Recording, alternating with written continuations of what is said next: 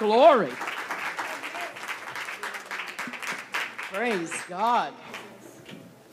I think that you're acting like you've come to worship. I know that I always come to worship the Lord. Amen. I often wonder when I first became a believer, when I first got saved, I wonder what it would be like to kind of go to church like every day, every day of the week. Well, the Lord called me into the ministry and I found out just about how it would be, And I'm not saying that I never get tired. I never get tired, but I never get tired of going to the house of God. Amen. Sometimes I come in off the road, I feel like I can't get one foot in front of the other. But you know what? I'm going to get myself up and go to the house of God. Amen. It is important to be in the house of the Lord and to be with believers. Amen. And to assemble ourselves together as the Word of God commands us to do. It is not optional, We are commanded to assemble ourselves together. I'm going to ask you for a little more help on the microphone, because I'm one of those wild Pentecostal preachers, and I'm not going to change for anybody, so I'm just going to go. I've been preaching for 40 years, and I've got 40 more years to preach yet. So that's why I need to have the sound just like I need for it to be, so I can keep my voice. And I'm just thanking the Lord for being in Carolina. Amen. Amen. And I come to you from New Jersey by way of Tennessee.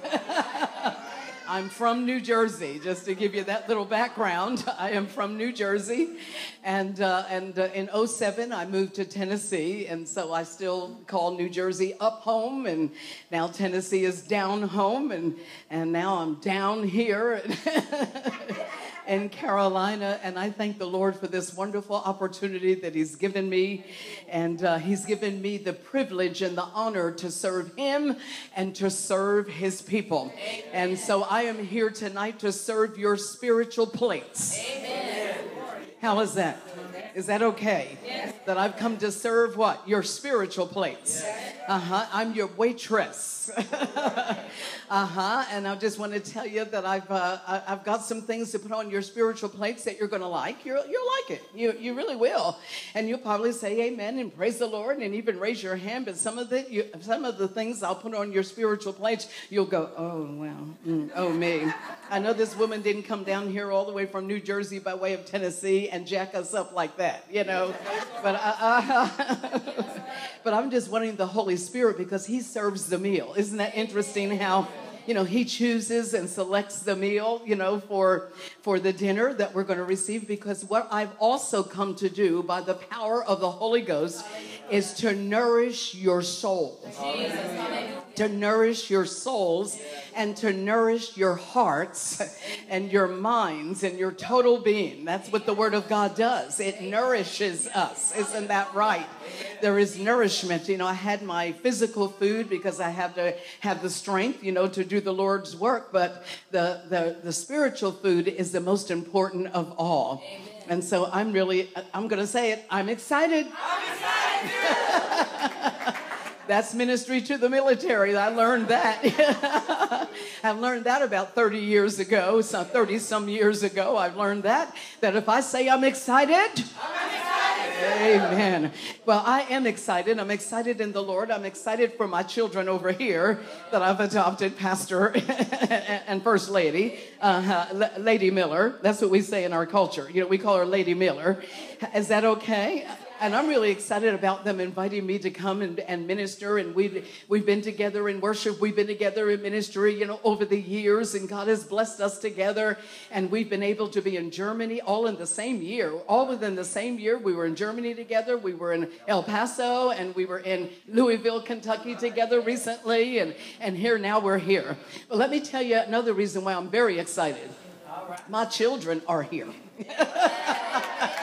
My babies, and I'll talk about it a little more because I want to tie it in. I always do. Everywhere I go, I tie it in. But their grandma has a better tan than they do. But these are my grandchildren. And when I say, you got to understand, this is real. Right. This is real. This is a God thing that is real. It's genuine. It's authentic. There's nothing false or phony about me saying this, or nothing joking about me saying this, because God has kept his promise, and I will deal with it more in the message. But this is my grandson, Pastor Tommy Hart.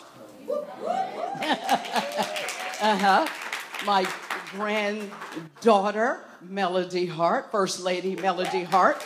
Amen. And my great-granddaughter, Mallory.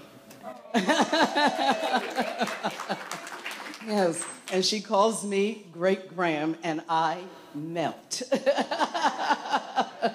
And I just love it. And I hadn't seen her for a while. She walked over to me, and I didn't even recognize her because she's grown up so much, and she's getting to be quite a little lady. Isn't she pretty? Isn't she beautiful? So I'll share a little more because I'm going to be able to tie it in. See, I have more confirmation for the message. But tonight I'm going to preach from Psalm 42. I think that most of you would be familiar with Psalm 42, and if you're not, let us help you to become familiar with Psalm 42. I want to thank you all for being here. Amen. Praise the Lord. And I want to thank you for worshiping in the way that you have. And I believe that there's been prayer in this place. I believe somebody's been praying, because I have felt it, and I have felt it today all day long. I have felt the prayers of the saints, and there's nothing like the prayers of the saints. And I just believe that God wants to do some wonderful, wonderful things in this revival. And we're not going to wait until tomorrow night for him to do it. I want God to do it tonight. Amen. I want it to happen tonight. Amen. Praise the Lord. He's a right now God. Isn't that right? And so I want the Lord to just do exactly what he wants to do. We're going to let him do just what he wants to do. I'm going to say what he wants me to say. If he doesn't want me to say it, I don't want to say it. If he doesn't want me to do it, I don't want to do it. But if he wants me to, I will do it. Is that right? Yes. I believe in obedience, as Pastor said. And so I just want him to just revive us and renew us and restore us and reanimate us and rejuvenate us in the spirit, because that's what revival is all about. Like our brother said, he gave a wonderful devotion on that, and I'm thankful for that. But what does it say in Psalm 42? It says, as the deer, and you can go ahead and stand, because I believe that we do need to honor the word of God, even though I'm not going to read a lot of scripture. I'm just going to read verse 1 and 2. It says in Psalm 42, how many of you know this is the inerrant word of God? Yes. Amen. Amen. How many of you know that this is the infallible word of God? Amen. The Bible says that heaven and earth shall pass away, but my word shall never pass away. For the word of God is forever settled in heaven. I also believe that the word of God is alive, because the Bible says that the word was made flesh and dwelt amongst us, and we beheld his glory, the glory of the only begotten Son of the Father, full of grace and truth. Amen. So I believe that the word of God is alive tonight. And so I'm going to preach, and our theme, really, I think we do have somewhat of a theme, and that theme would be a thirsting for God. Amen. Thirsting for God. And I think that this is an appropriate passage for thirsting for God. How many of you know that we, and I'm not saying you, I include myself, that we need to thirst for God even more than we ever have in the hour that we're living in? In this day and hour that we are living in, we as a people of God need to have a greater thirst for God, so that we can draw others to him. Isn't that right? It's just not all about us. It's all about what we do to bring others to him. But we'll never be able to persuade someone else if we are not fully persuaded in him ourselves. How many of you believe that right now? And so it says here, as the deer, and I love the way God uses animals. He will do that, you know. He will just use animals to get his point across, you know. And he says, as the deer does what? As the deer pants for the water brooks, so pants what? My soul for you, O God. My soul is very important. My soul thirsts for you, God, the living God. Amen. Praise the Lord. I just think that we need to just think about that just for a second. My soul, your soul personally, say, my soul thirsts for you, oh God. I thirst for you, oh God, because you are the living God. Hallelujah. Hallelujah. Praise the Lord. God, I am thanking you once again for the opportunity, as I've already said, to serve you. And I'm here to serve you, God. And then you have allowed me to serve your people, and I don't take that lightly. Lord, these are, Jesus, these are people that you died for.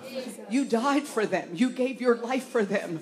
And I can't stand before them and just say and do anything, God, that I would want. But Lord, it's all about what you want for them and how you want to move in their lives and bring change and transformation in all of our lives in this meeting and in this service tonight. I'm praying that you will have your way and that your perfect will be done in each one of our lives, that we will not leave here the same. We cannot leave the same if we receive your word and apply your word. Lord, Holy Ghost, I need for you to anoint me. I have already asked you. My intercessors, I know, are asking you to do that. I need your anointing. I need your power. I need clarity of mind. Hallelujah. And I want to preach your word with clarity and fearlessly, as I should.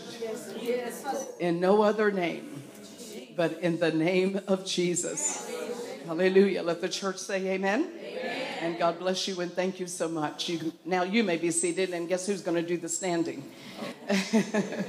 A lot of times I will sit down during praise and worship. It all depends. It's hard for me to do that, though, because before I started preaching, I was praise and worship leader, actually a minister of music and worship pastor in my church in New Jersey. And I love to worship, and I know that I'm going to be standing for a while, so sometimes I'll sit down. But you know what? Tonight I couldn't even sit down. I was just into the worship. But when it talks about tonight, when it talks about thirsting for God, I think that most of us know what thirst means, you know, what having a thirst means. It means to desire. Is that right? Yeah. Having a thirst means to crave. Right. It means to pant. It means to long. I'm going to go over on this side. It means to long. It means to have a hunger for something.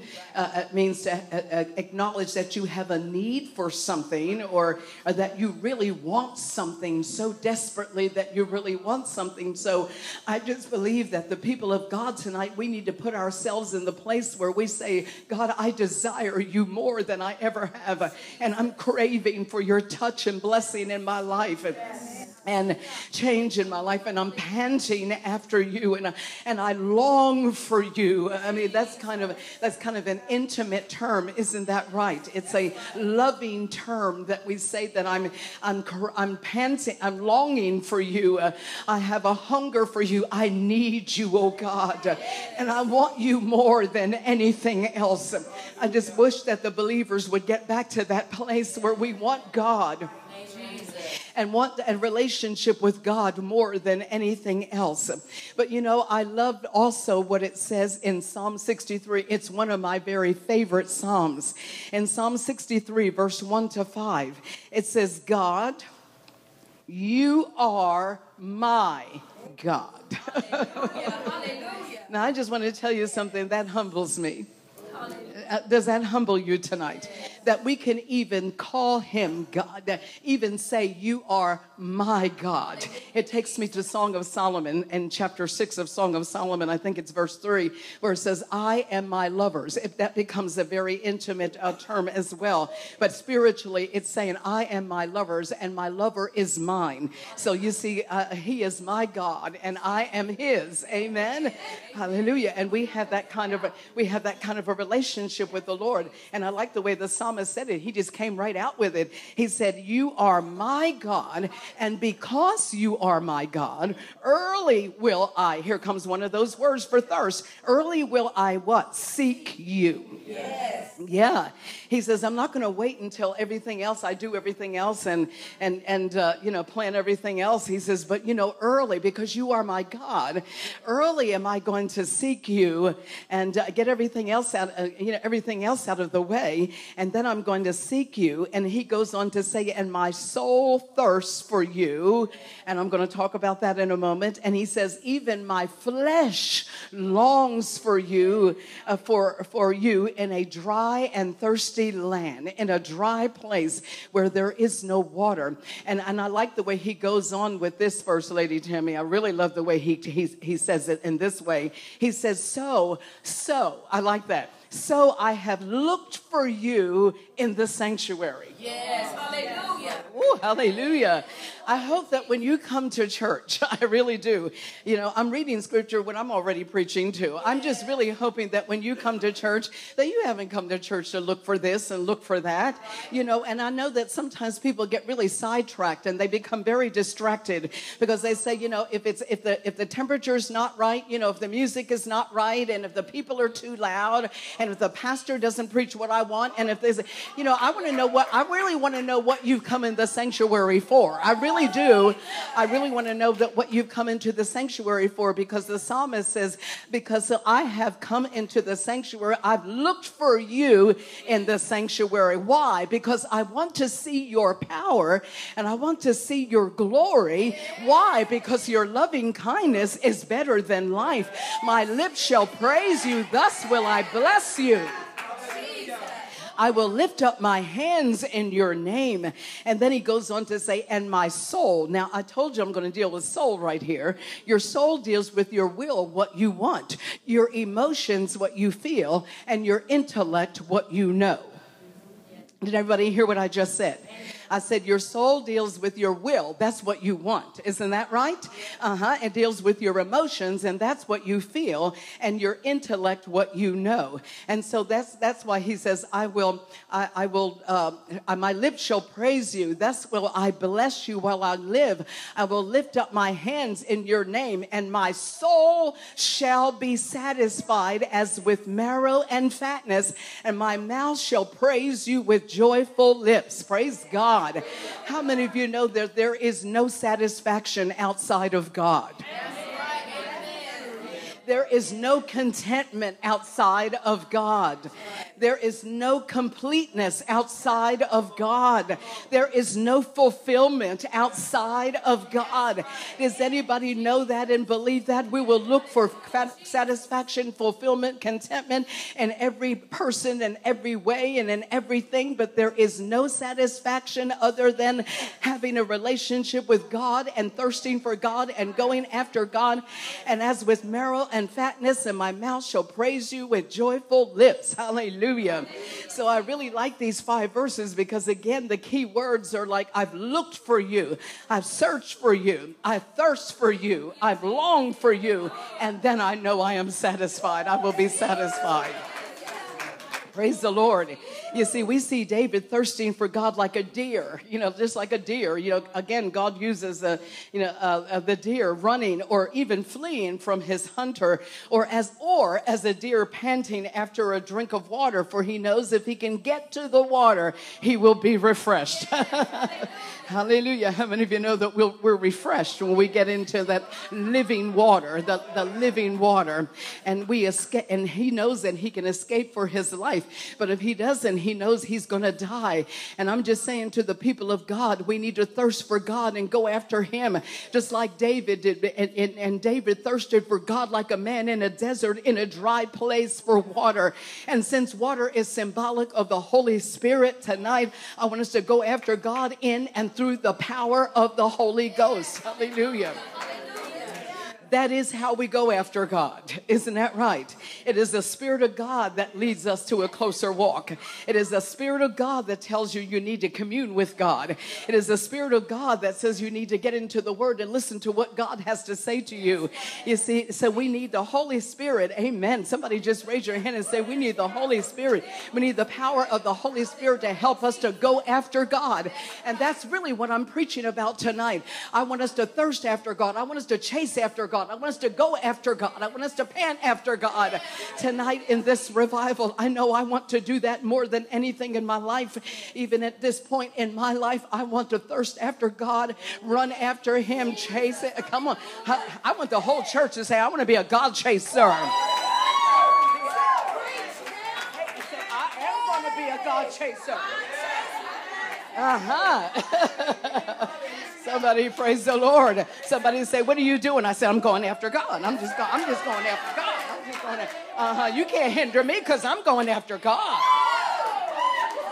Ooh, hallelujah. I don't want to get stirred up already, I I'm really trying to lay the foundation, but you know, I get excited. I get excited when I talk about going after my God. Come on, did you say he's my God? Oh, I'm going after my God and your God. Hallelujah. You know, Jesus even said that. He says, and I'm leaving you. I'm going to your God and I'm going to my God.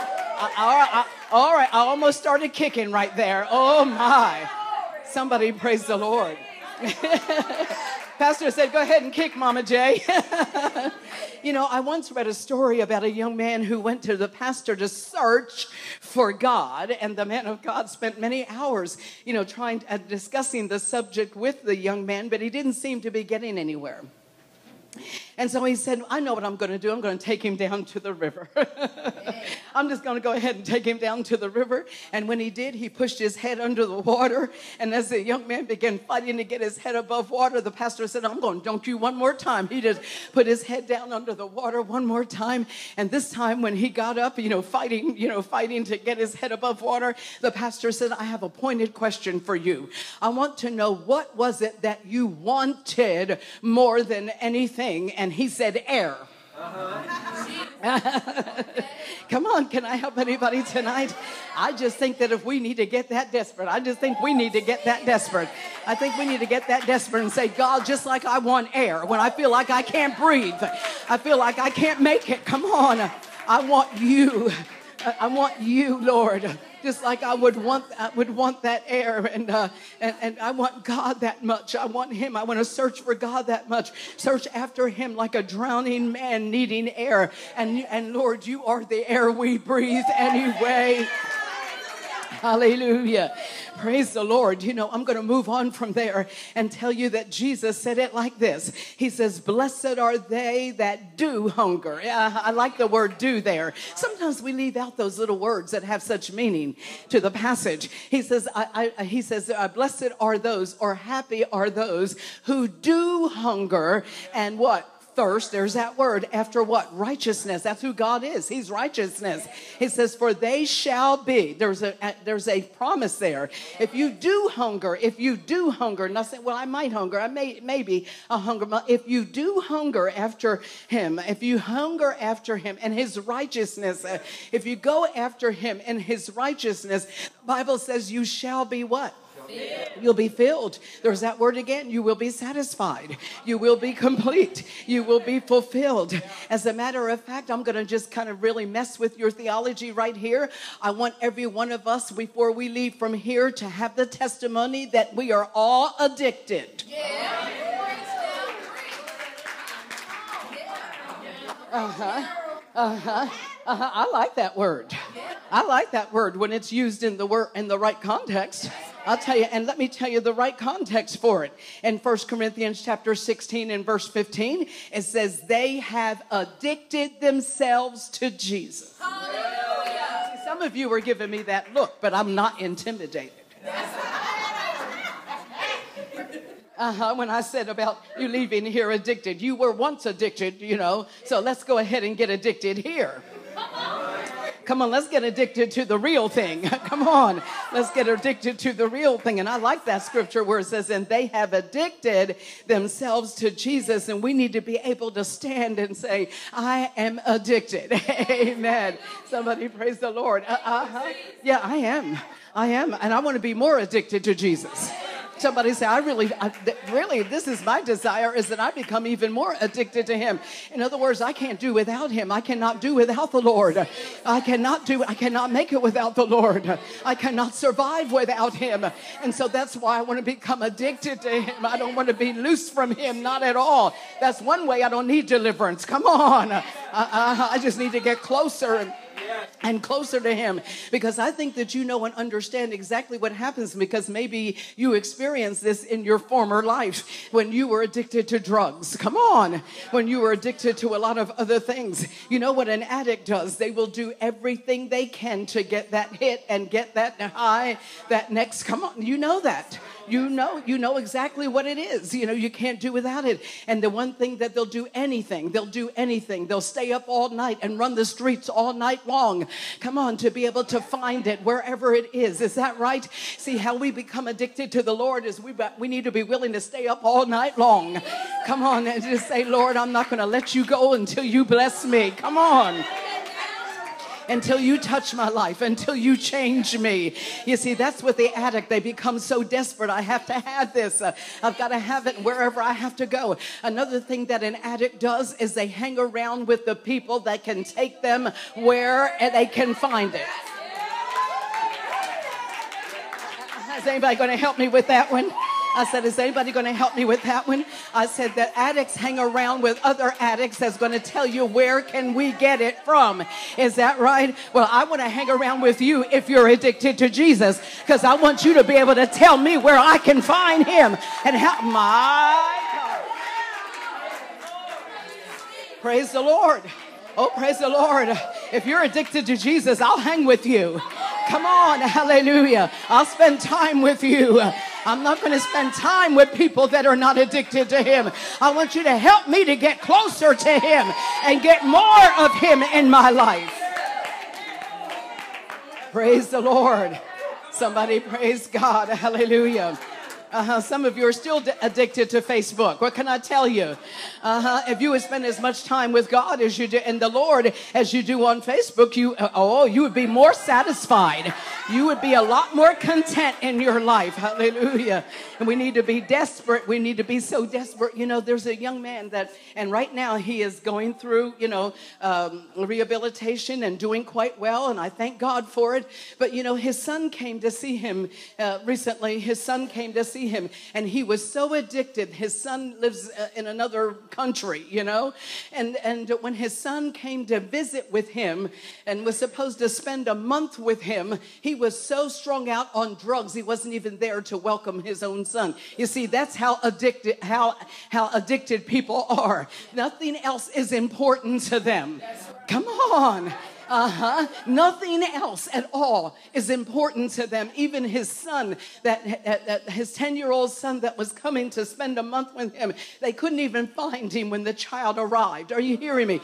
They couldn't even find him when the child went home a month later. Why? Because the most important thing to him was to get another one of those hits that he thought, come on, is that right? Well, let me just tell you something. When we are addicted to the Lord, nothing else should be more important to us. When we are going after God and we are thirsting after God. I want us to go into scripture here in Genesis chapter 5. And I'm going to just talk about individuals that just went after more of God. And you did sing the right song tonight. You started out, I want more of you, God. Hallelujah. Set that fire down in my soul that I can't contain and I can't control. I have to have more of you, God, because that is really the only place to be. Is in the divine presence of God. Is that right? In a relationship with him. And I will talk about that later because I don't want to get ahead of myself talking about the relationship of it. But I just want to show you how individuals in scripture went after God. In Genesis chapter 5, here's what it says about a man by the name of Enoch. In chapter 5 and verse 24, the word tells us that Enoch walked with God. Right, that's right. Come on. He did what? He walked with God. Wouldn't that be wonderful if somebody would say, do you know her? Do you know her? She walks with God. Isn't that wonderful? Do you know him? Oh yeah. Do you know that Wade Miller? He's kind of crazy, isn't he, for God? He's really crazy for God. He just walks with God. He's a crazy man after God. Yeah. Wouldn't you like to have that reputation that when somebody mentioned your name, they say, oh yeah, so-and-so. Oh yeah, he walks with God. Oh yeah, she walks with God. You see, we want to be known for this and known for that. But I tell you, what we really need to be known for is that we are walking with God. And you know what it says about Enoch? He walked with God. In other words, he went after God in such a way. He was with God in such a way that when it came time, the Bible says he was not. God just took him. Isn't that right? You see, walking is a forward motion. Come on. Is anybody hearing what I'm saying? Walking is a continued forward movement. And when we walk with the Lord, we need to keep our eyes on Jesus, who is the author and the finisher of our faith. No matter what's happening around us, we need to walk with God. You see, when we look at the news tonight, we look at CNN or Fox News, whichever one you watch, and it all gets on my last nerve. But anyway, I will watch it for a little bit. I need to know what's going on. I need to know some of the current events and things that are going on, but all of it just about gets on my last nerve, and I'll turn the mess off, and I say, I'm about sick of this now. It's a bunch of craziness, but we really shouldn't be surprised about it. And let me just tell you something. I'm not worried about it. That's right. Let me just tell you something. I am not worried about what the president does. I'm not worried about his cabinet. I'm not worried about any of that. You want to know all I need to do is go after God. That's the answer. I just need, come on. I'm not worried about what's going to happen with the economy. I'm not. I'm telling you the truth. I'm not going to fear because I have the solution to that. I have the answer to that. As long as I go after God, I have a feeling that everything is going to be all right. Hallelujah. Come on, does anybody believe that right now? As a matter of fact, I just believe that those who go after God will always have a Goshen. Did anybody hear me? I said that when all the mess was going on in Egypt, God's people had Goshen. The lights were always on. Come on, the death angel didn't come by. Come on, raise your hands and say, yes, Lord. Say, yes, Lord. I said, those that go after God, we're always going to be protected. We're always going to be kept. God is never going to leave or forsake us. And so I'm not worried about any decisions that they make politically. I'm more concerned about what I'm doing spiritually. And God is going to take care of the rest of it. Hallelujah. For if I seek first the kingdom of God and I seek his righteousness, everything else is going to be added. Does anybody, hallelujah, does anybody believe that right now? Say amen. So Enoch, you just went ahead and you just walked with God. I'm not going to take my eyes off you, Lord, and I'm going to keep walking and toward him. I'm going to keep pressing toward the mark of the high calling of God, which is in Christ Jesus our Lord. And one day we will see him face to face. Does anybody believe that? Say amen. I want to tell you that Moses had a great thirst for God. Do you know that he did? You know what? I like Moses. I've been reading about it because I'm reading through the Bible this year. I'm doing it that way this year. So I just finished, I'm going through a lot of the things about Moses and seeing him even in a new light. He was a man that the Lord even said to his siblings. The Lord said to his siblings, Aaron and Miriam, when they wanted to talk about him, they wanted to put him down and said, does God not listen to anybody else but Moses? God came to them and he said, let me ask you a question. Weren't you afraid? Come on. I'm going to talk about this man that truly went after God. For God to say this about him, I want to tell you, grandson, he was one who went after God. Because let me just tell you what he said to Miriam and Aaron, his sister and brother. Weren't you afraid to speak against your brother? He said, see, when I speak to other prophets, he said, I speak to them through dreams and visions. He said, but I speak to him face to my, God. I'm ready to kick now. Oh, yeah, I'm ready to kick now, honey. He said, let me tell you something. I speak to them through dreams and visions, but I want to tell your brother, I speak to him face to face because he's come after me with everything in him. Oh, hallelujah. And you know what? One day God even came to Moses. And here's what he said to him. I'm sick and tired of that rebellious congregation that you are pastoring. I've had it with them. As a matter of fact, I'm going to jack them all up and start over again. Is that right? Oh, yeah, God has the right to do that, too. We better be glad for Jesus. Somebody needs to say, thank God for Jesus. Because he's definitely the buffer. Because when God got sick and tired, he just wiped you out of here. I'll tell you that right now. He said, just kill them all, every one of them. God, don't leave one of them. Come on, are you hearing me? And he told Moses too. He says, and I just want to tell you, my presence is not even going to go with you. I'll tell you what I'll do. I'll send an angel, but I'm not going with you. Right. And we know Moses, who walked with God, who constantly went after God, and his heart was pure before God. He said, God, no, I know the angels are fine, the angels are good, but if your presence doesn't go, if you don't go with us, please don't take us up from here. And God says, okay, Moses, okay, my presence will go with you. And you would have thought that Moses would have done a dance right there, you know. Woo. Yeah, you would have thought that he would have danced down right there. Come on. But you know what? He was glad for what God said. He says, you're going to go with us? Great. Now, show us your glory.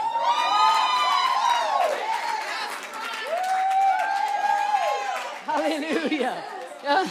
You see, he wanted more. Oh, yeah, your presence. Oh, thank you, God. But now I'm just going to ask you for some more. I'm going to ask you, show us your glory. Praise the Lord. And the Lord showed me something just recently about that. He said, Jackie, the anointing is not for you. The anointing is for my people, because I anoint you so that I can use you to bring my people into my presence, and then I will show them my glory. And there it is, right there. There it is, right there. Your presence, your glory. Come on. And Moses went after that. He said, that's what that's what we need. That's what I want. That's what we need. Your presence and your glory. Praise the Lord. Oh, I like the way he did that. And you see, he said, I want more. We just have to have more. And you even sang it tonight, Show It, the song that has Show Us Your Glory in it. You see, what I find, and I've now been preaching for 40 years. In April, I'm going to celebrate my 40 years of preaching, having credentials in the Church of God.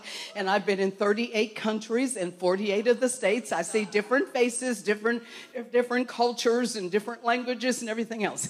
But what I do see in many of our churches that some people just have enough of God to make them good and miserable.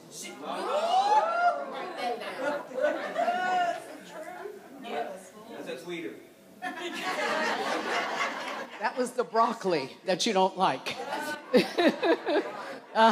Those were the peas and the spinach that you don't like. Come on.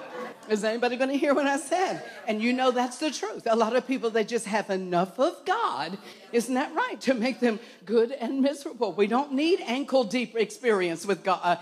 We don't have a relationship with God. We don't need knee-deep. We don't need waist-deep. We have to get in over our heads with God. Isn't that right? Does anybody believe that?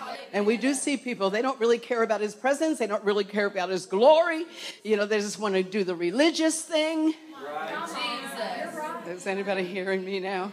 Yeah, they just go after the religion, you know, the religious thing, you know, just enough to just kind of calm their, you know, their conscience down for a hot New York minute. Is that right? Yeah. But I like Elijah too. And you know, Elijah just went ahead and just did what God wanted him to do. You know, he was just a servant that whatever God told him to do, he would do it. Isn't that right? He just went after God in obedience, and there's nothing better than that. This prophet just went after God. Whatever God told him to do, he just went ahead and did it. Isn't that right? And when God got finished with him doing that in 2 Kings chapter 2, he just sent a chariot down and come on, he just sent a chariot after him and took him away. Oh my. So you have to be close to God to have experiences like that. You know, to have Enoch's experience, to have Elijah's experience, you have to be close to God for that to happen. And wouldn't that be wonderful if the Lord just came down there and just took us like that? That's what he wants to do. That's how he wants to do that. Does anybody believe that right now? Just shout amen. Say, I want to go, but not now.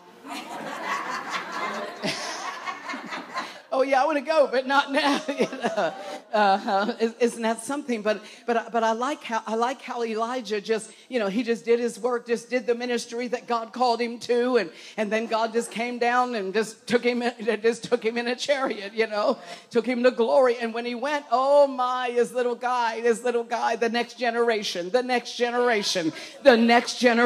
Come on, the next generation. You see, Elijah had shown him how to serve God and be what God wanted him to be. Is that right? And that's where I'm at right now. I have that heart and I have that burden right now for the next generation. And you hear me talk about it all the time, for the next generation. That's why I'm so proud of my grandsons, because they're coming behind grandma. Are you hearing me?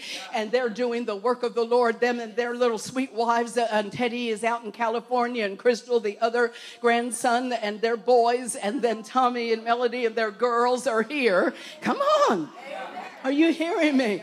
And see, I'm proud of this next generation that is, they started out early on here. Isn't that right? And what I'm expecting out of them, I'm expecting them to do greater things. And that's in the positive way. I'm expecting you to do greater things than I've ever done for God.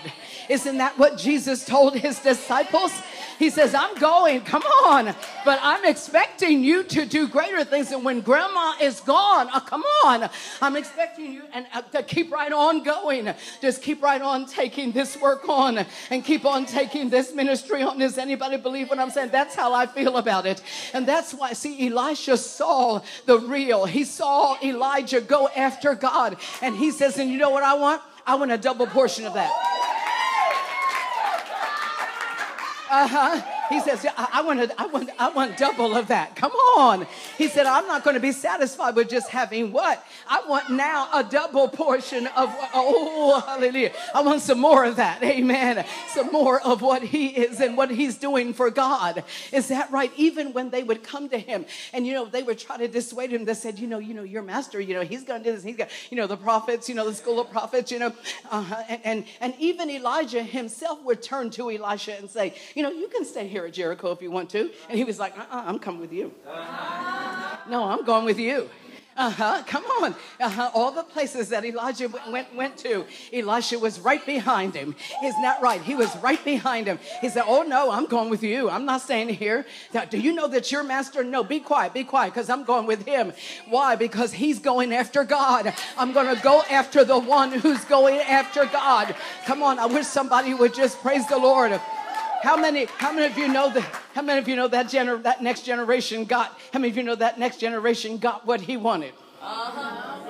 I said, how many of you know when that next generation had an example in Elijah? He got what he wanted. Elijah was known for 7 main miracles, but Elisha got his 14 that he asked for.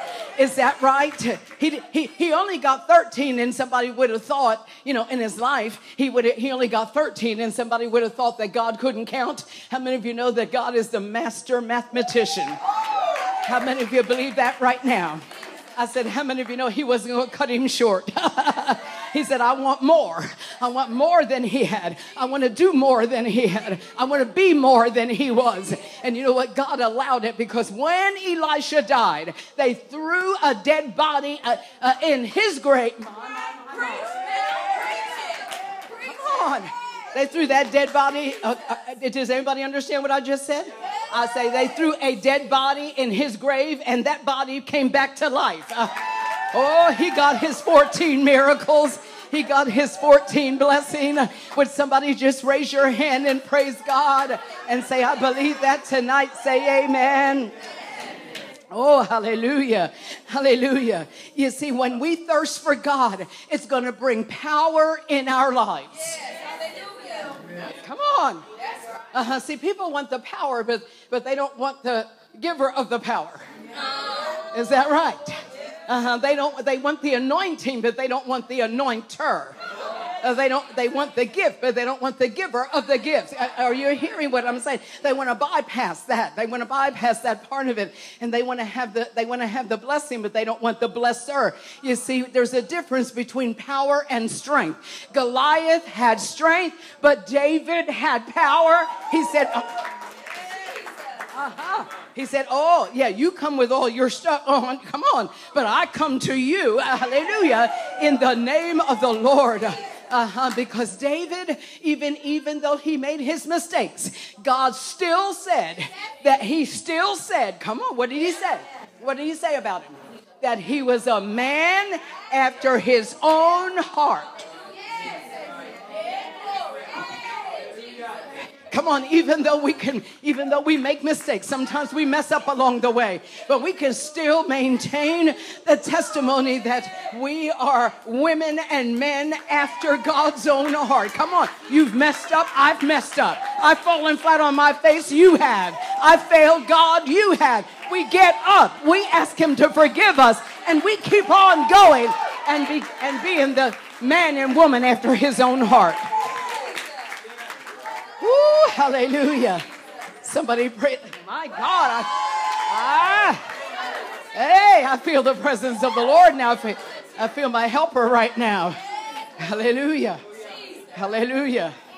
Praise the Lord. Come on, I'm still a woman after his own heart. You're still a man after his own heart. Hallelujah. After him, David still went after God, even in his sin and his wrong. What did he do? He got up from there and continued to go after God. And God continued to bless. Hallelujah. And use his life. Isn't that wonderful? We can still go after God. Hallelujah. I want us to look at Jacob for a moment. I'm really up in the Old Testament quite a bit here, but because that's where God wants us to be right now. And I want you to look at Jacob because we see him, Jacob wanted God, but he wanted God on his terms. Right. Is that right? I'm very dramatic and I'm not going to change, okay? Now that I'm 74 years old, there's no telling what I might do. I can get away with it. They'll just say, well, she's a senior. She can get away with it. She's old. She can get away with it. Yeah. Jacob, he did. He wanted God. He wanted God's blessing. He wanted the blessing. Let me just put it that way. He wanted the blessing, but he wanted it on his terms. He wanted it his way. See? And so we know all about him with his deception, with his lies, and with his brother, Esau, and, selling his birthright and deceiving. And, of course, he got deceived a few times, too. What goes around comes around, Jacob, Oh, yeah, and had the nerve to be fussing about Laban, deceiving him. But we know this about Jacob. He finally started to come to his senses, and he finally said, I really do want God. I really do. I've kind of tried to come up another way. I've tried to get God's blessing and come to God another way, my own way. But see, he started to realize that he needed to go the right way, that God wanted to go after him. And so we see him, as the scripture says, wrestling with God or wrestling with the angel of the Lord all night long and wrestling with him until daybreak. Yes. You see, I see him finally stopping fighting against the will of God and going his own way and doing his own thing. And now he's clinging to God. He begins to hold on to God now. He begins to take hold of God. Do you understand what I'm saying? Because the Bible says that he takes hold of God and he says, I need you to bless me. He starts wrestling with God. He says, I need you to bless me. I want your blessing. I want your blessing. I'm not going to let you go. This time I'm not going to let you go until you bless me. Well, there's something interesting that happened, and I don't want you to miss this, because while he was wrestling, the Lord asked him a question. He asked him a very pointed question. He asked him, what is your name? And I want you to really get this. Don't miss this. He said, what is your name?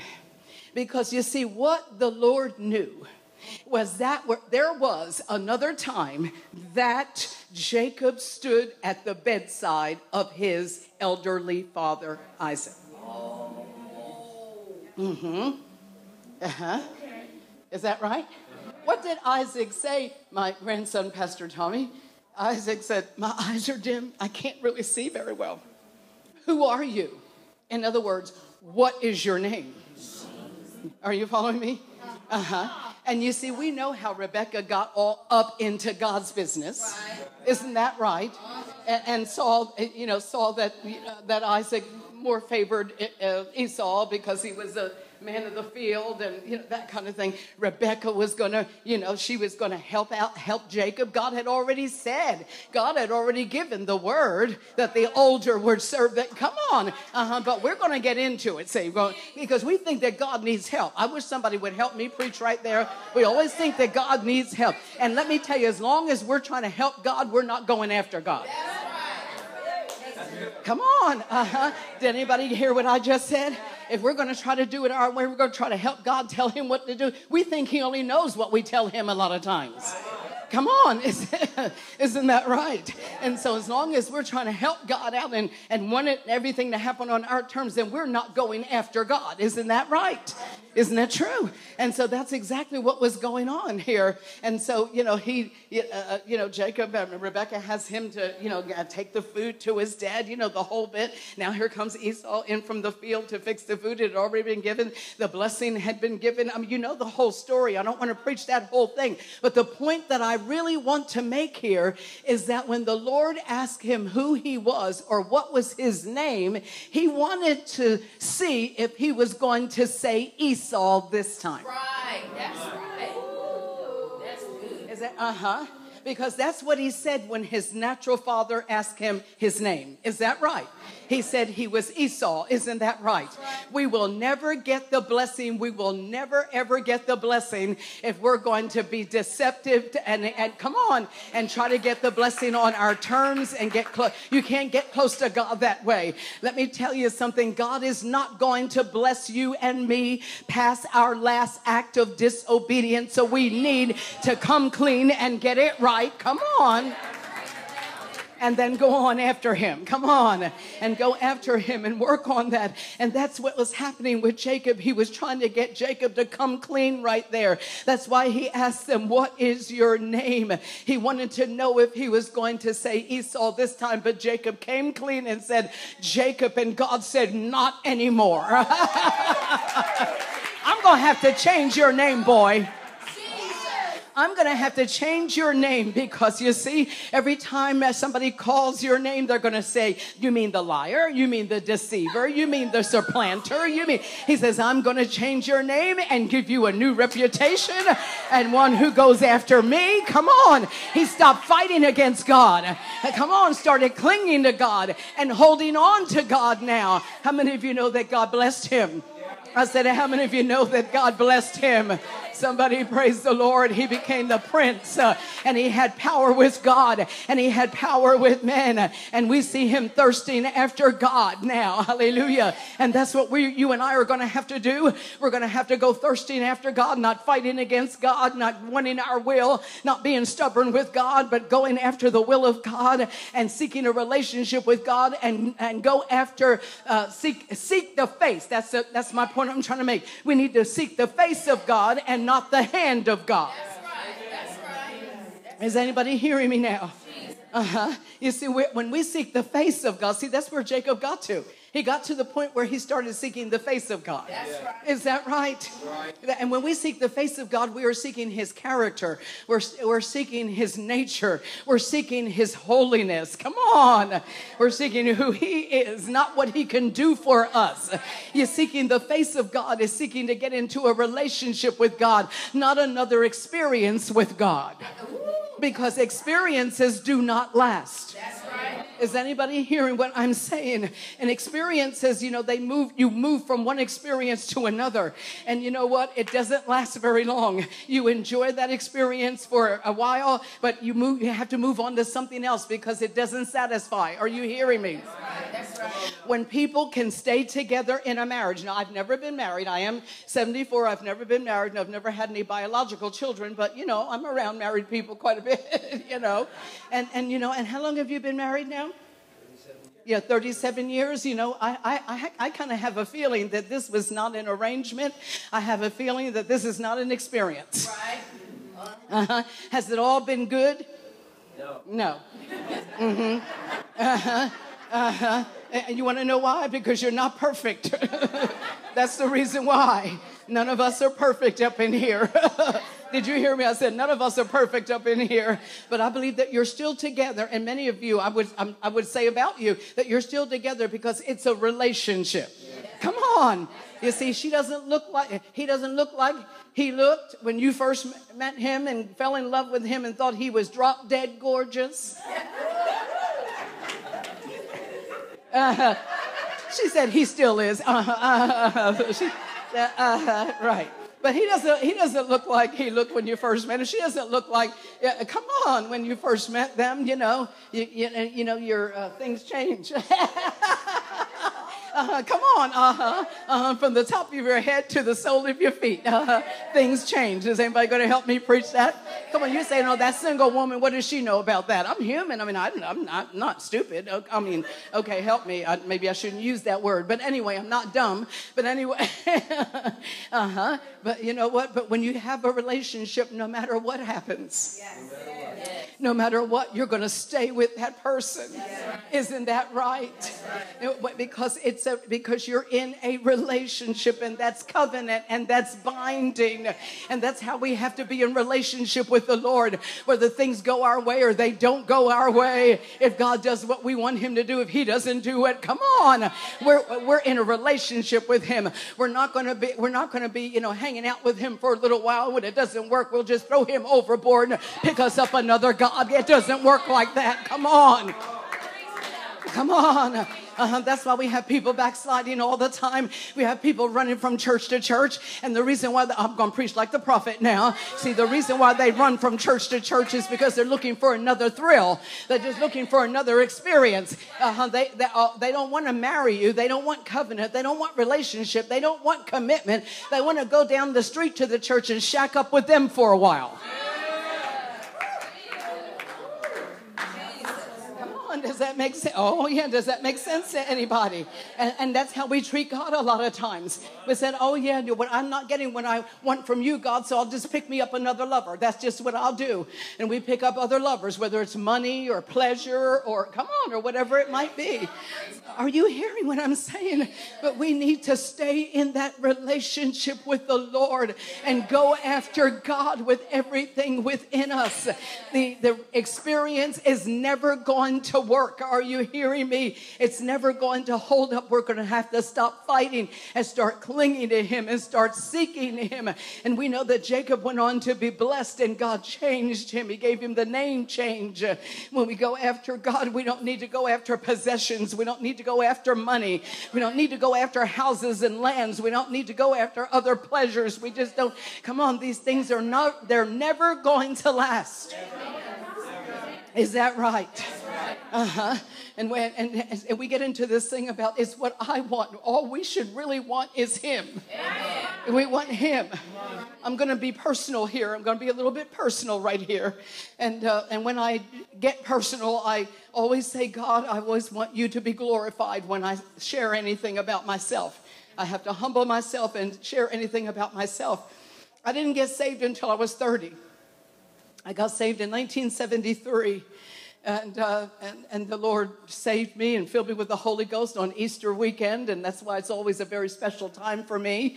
I got saved on Good Friday, got baptized in the Holy Ghost on Easter Sunday morning, and then and the Lord, I got baptized in water in April the next month, joined the Church of God, became the minister of music in my church, and even later took on a class, and everything was just going really well. And I had my wonderful job also in human resources, and I was just doing great, and I just told the Lord, I said, God, now here's what I want you to do for me. I want you to bring Mr. Wonderful in my life. Oh, yeah, that'd be good. I am preaching on going after God, okay? I'm not finished with that yet. I just want you to hang in here with me. I said, I just want you to, now that I'm saved and Holy Ghost filled and I'm working in the church and walking with you, God, all I want you to do is bring, Mr. Wonderful into my life. And he said, I'm here.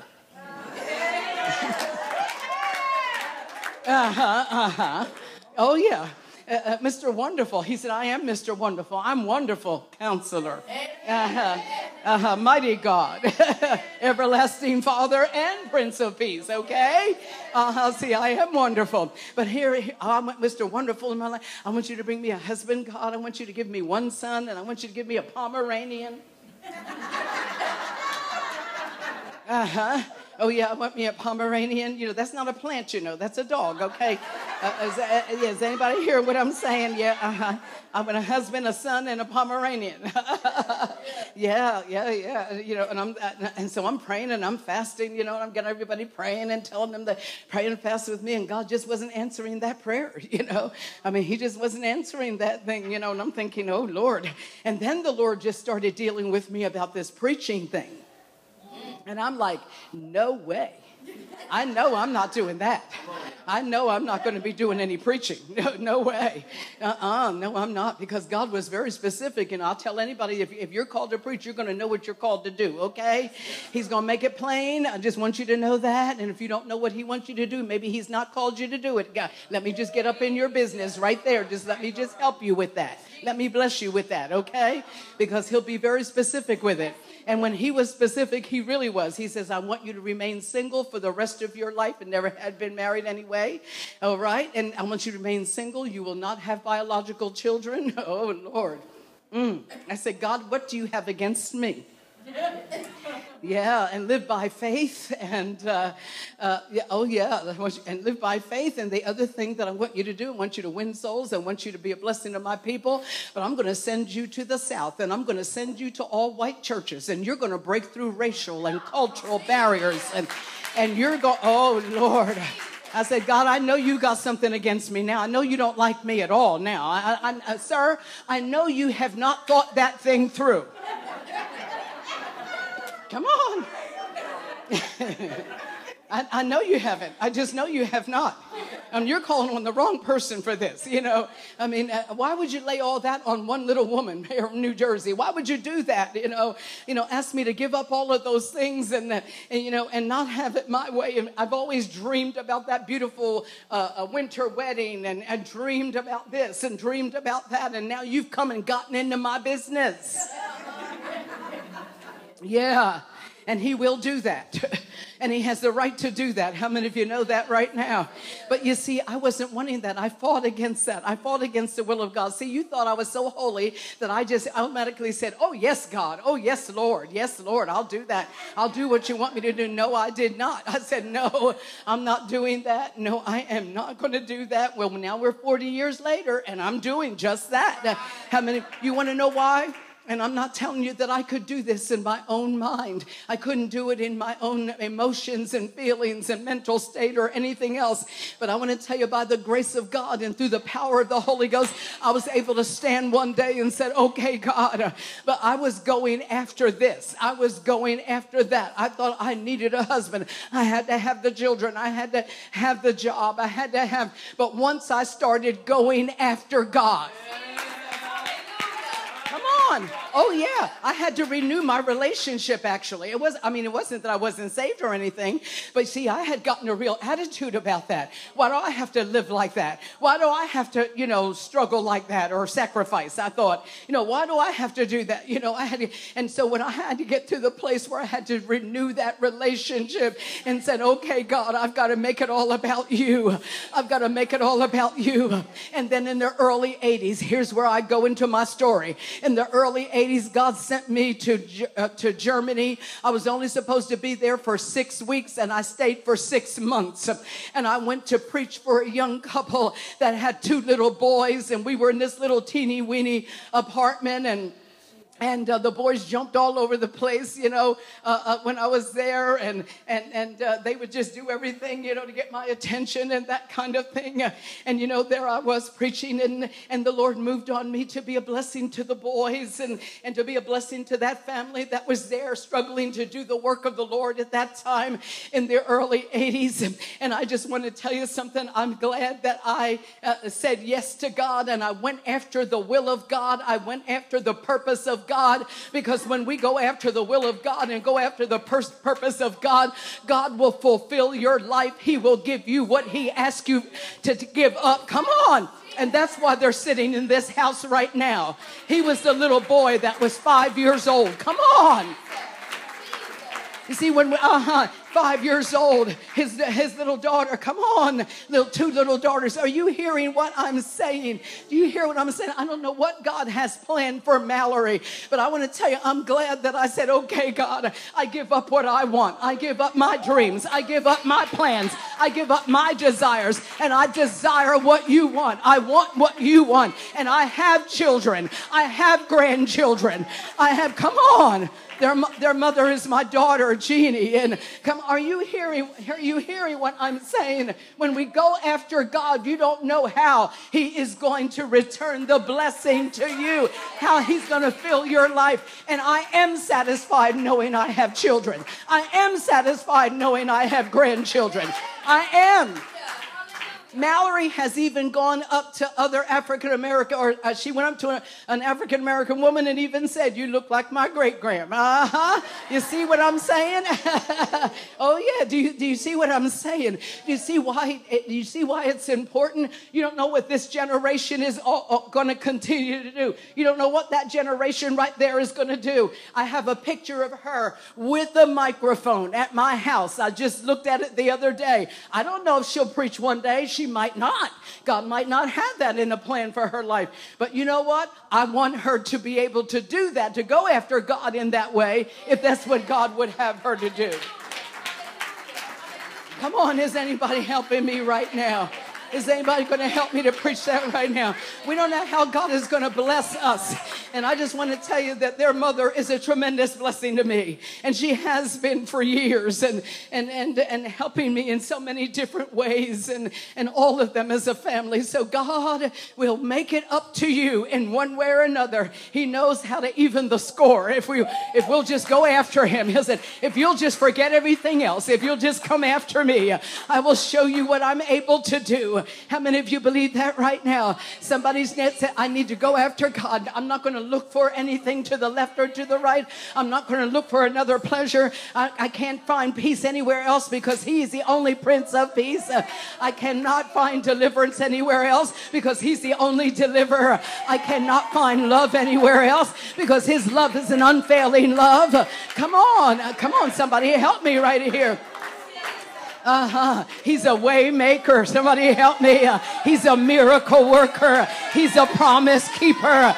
Come on, that's who you are, oh God. Somebody raise your hands and say, if I go after God, I have the promise of God. Woo, hallelujah. When I go after God, I have the promise He'll make a way out of no way. I go after God, He'll restore. I go after God, He will give back what the enemy has stolen. If I go after God, He'll touch and heal my body. If I go after God, He'll heal my children. Come on, He'll heal my unsaved loved ones. Somebody praise the Lord. If I'll go after God, He'll prosper me. If I go after God, if you need healing, if you need deliverance, I'd suggest you just go after God. You don't even need to go after the healing. You just go after Him. He says, if you'll seek me first, come on, I'll do all the adding. Come on, I'll add the healing. I'll add the prosperity. I'll add the financial blessing. I'll add the peace. If you'll just thirst for me, my God, my God, my God, my God. If you'll just come after me, if you'll just come after me, if you'll just chase after me, if you'll just want me more than you want anyone else or anything else, that's when I'll fill your life. That's when I'll complete your life. That's when I'll come on. Somebody say, I want a relationship with God. I don't want to come after you just for what I can get from you.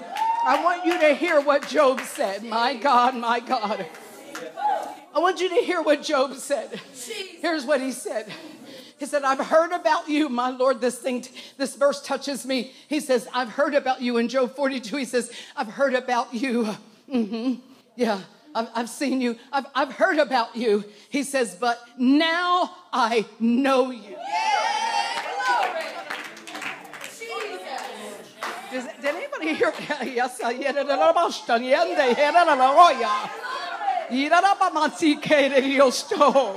my Lord, did you hear this? Did you hear those words? There's some powerful words. When did Job say that, Tommy? When did he say that? After God had stripped him of everything he had.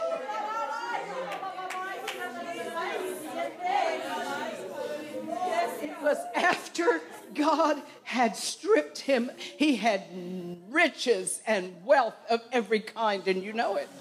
Is that right? But God took every bit of it away from him. Is that right? And that's when he said, but now I know you. That's right.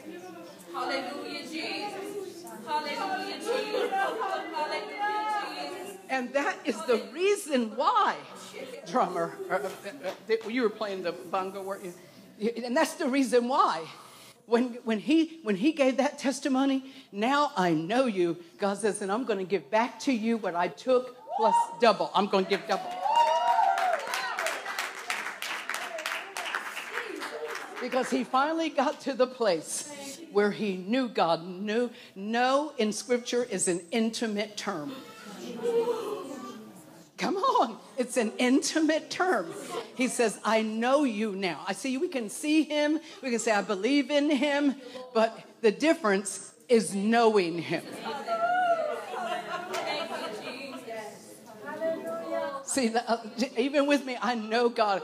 See, because I got to know God through the sacrifice, through the giving up of I got to really know him. It's because it got to be, it changed. It wasn't about what I could have. It wasn't about what I could have. It was all about what I could be for God. And then he does the have when he'll do the have part, the giving part. And some of you, the needs that you have in your life right now, the things you're struggling with, the things that you're holding on to, or the things that are bothering you, the things that are holding you captive, the things that, are you hearing me? If you'll just go, I'm telling you, I mean, all morning I was just, if you'll just go after God. If you'll just go after the relationship, not the thing you want from him. Because, let me ask you this. If he was to remove everything from you, and I know this is a hard question, but if he was to remove everything from you tonight, would you still want him? Houses, lands, cars, clothes, jewels, your position, your job, your military rank, whatever it is. Come on, I'm going to act like I know what I'm talking about. I know that some of you are looking at me like she's acting like she knows what she's doing. If he pulled all that, come on. Would you still just want him? Yes. Mm-hmm. Mm-hmm. Mm-hmm. I want you to just think about that for a moment. If he just stripped everything, would you be satisfied with just him? Knowing him. Think about it right now. Now, this is a tough place. I didn't know where I would end with this. But there's some things that we even have to, on our own, we have to ask God to help us, and the help of the Holy Spirit to help us to get rid of some things so we can go after God, because there are some things that are in our way. You know, I have become Wonder Woman. I wonder where my keys are. I wonder where my glasses are. I wonder where my phone is. That's what happens when you get to be a senior like me. Yeah, I wonder where, can't find a thing. And so, I'm always looking for my keys, and here we are, down in the car, in the floor of the car, and under the seat, pushing the seat back and forth, trying to find, there was one time I was looking for my phone, I was talking on it.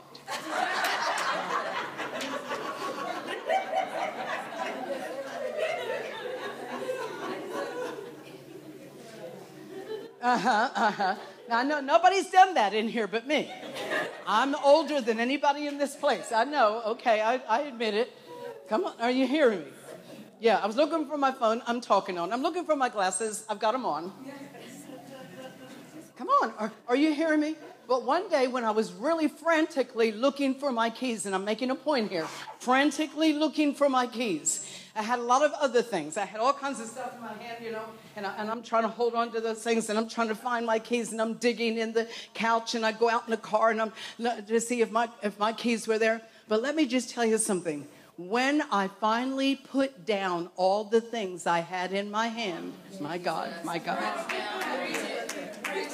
When I finally put down all the things I had in my hand, guess what? My keys were in my hand. And why did I share that? Why did I share that, brother?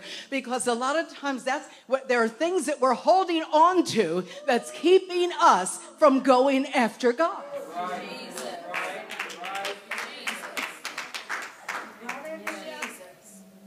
Is that right? There are too many things that we're holding on to. They're in the way.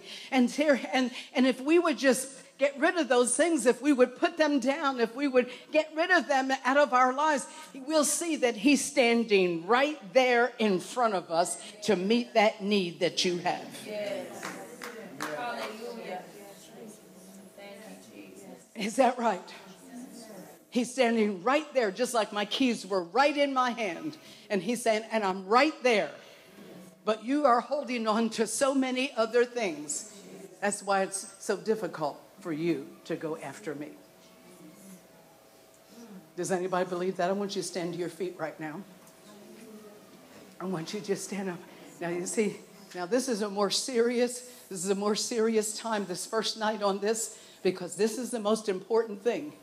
Is for us to get back to that. We've strayed into other areas, picked up other lovers.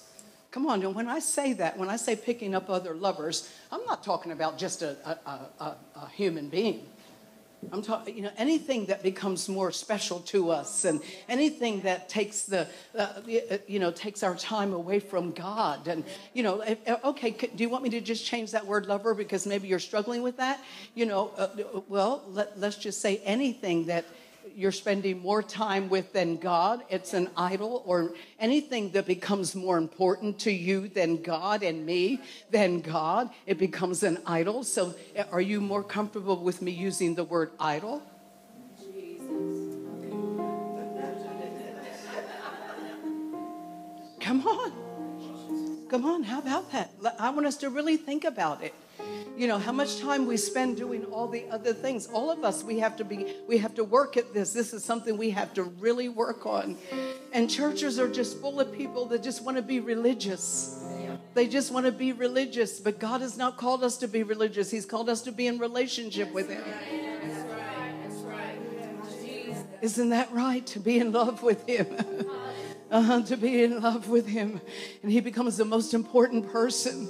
Serving him is the most important thing that we can do. And we might not be shouting this first night, not right now. We might not be shouting right now because this is an important time for us. This is an important place for each one of us. And I know that some of you have some very deep needs.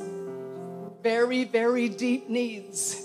And I want to tell you, he's the need. He's the only thing we need. He's what we need, who we need. And he'll take care of the other things. Come on. And you're going around every day and you come to church, you don't have any peace. You're in church, but you don't have peace. And you want to know something? You have to go after God for that peace. Nothing else will bring it. Do you believe that tonight?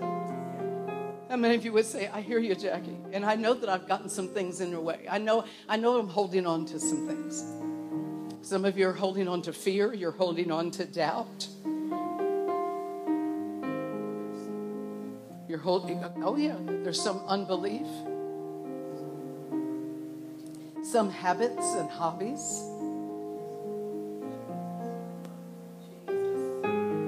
I'm going to say that again. Some habits, some hobbies. And maybe even some addictions. And we talked about that in the beginning of the message. If we would just become addicted to Him, there would be no need for the other things. Is anybody really serious about that relationship, really going after God? You know, even some, how many of you are in the ministry? How many of you are in the ministry? How many of you are, yeah. I just want to see a show of hands. You're in ministry, yes. Well, one of the things I want to caution you about, please don't get busy doing things for God and not going after God.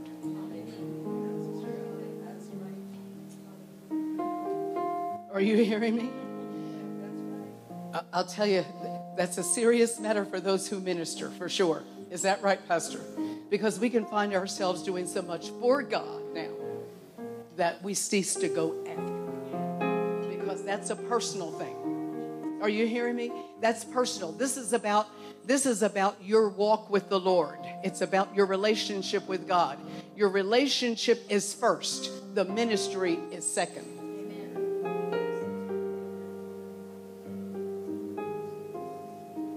Do you hear me? God wants all of the men in the altar.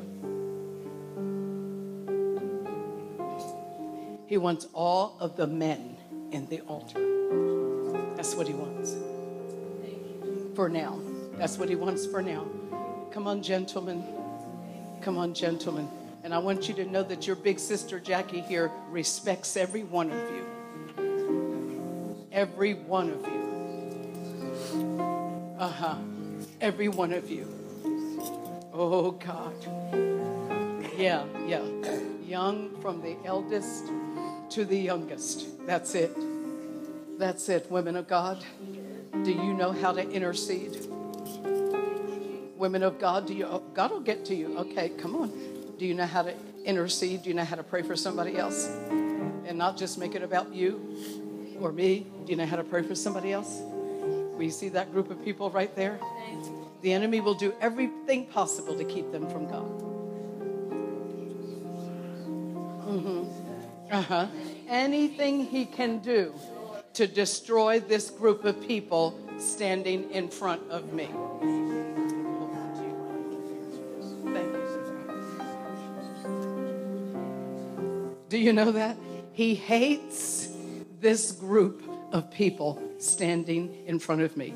I want every one of you to look at me just right now, just for a moment, and then I want you to be praying too. Do you see my posture?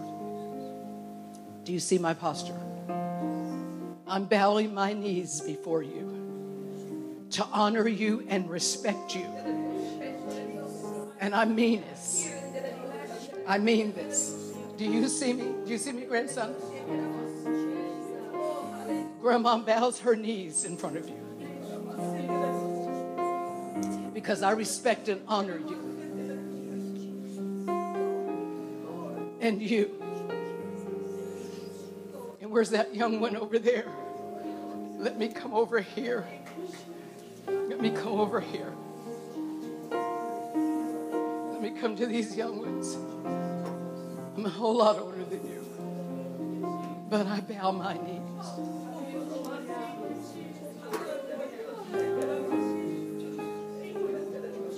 To respect you and honor you.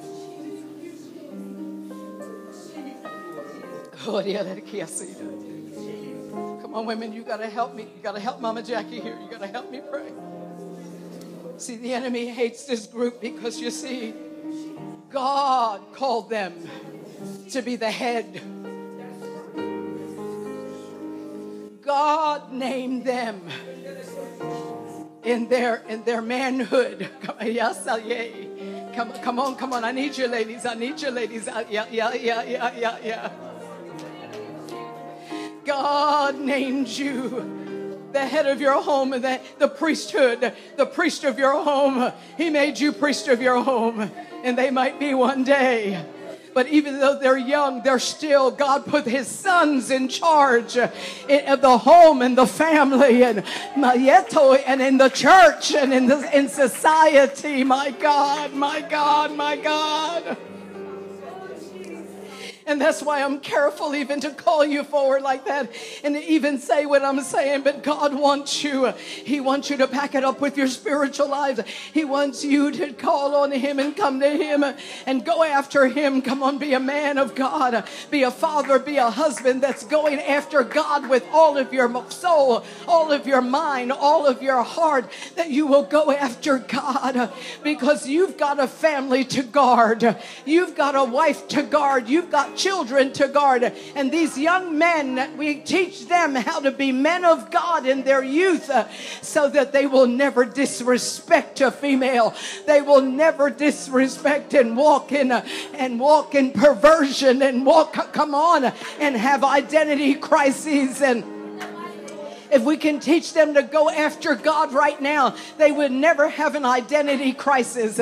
They will always know that God created them to be men of God, not to be gay, not to be homosexual, not to be drug addicts, not to be drug dealers, not to be, come on, perverts. Come on, yes, but to go after God and be men of God, and God will give them success in everything that they do, and there'll be blessing in your homes, there'll be blessing in your marriages, there'll be blessing upon your sons and blessings upon your daughters, and you will guard your daughters, and no pervert will ever disrespect your daughters.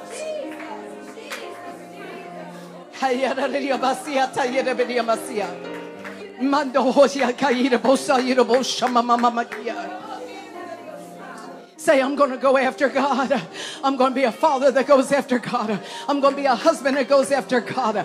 I don't want my children just to hear their mother pray. I need my children to hear me pray. I don't want my children to just know my mother believes, but know my father believes. My father is walking as a man of God, full of faith and full of the power of God. Ooh, hallelujah. Be men full of faith. Come on. Be men full of faith. Be men full of faith. Come on. We need Stephens.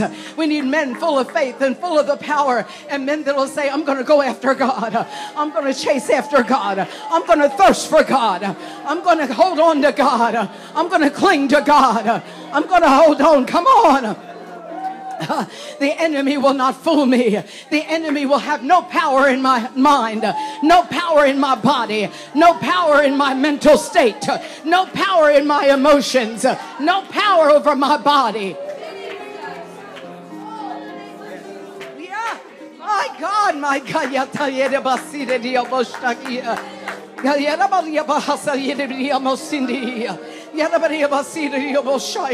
Lord, let the power of the Holy Ghost just come upon them, Lord.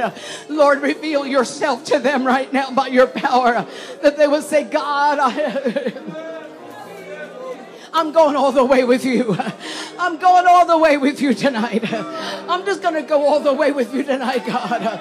I'm going to be a man that walks all the way with you. I'm going to be a man that walks with you and talks with you. Hallelujah.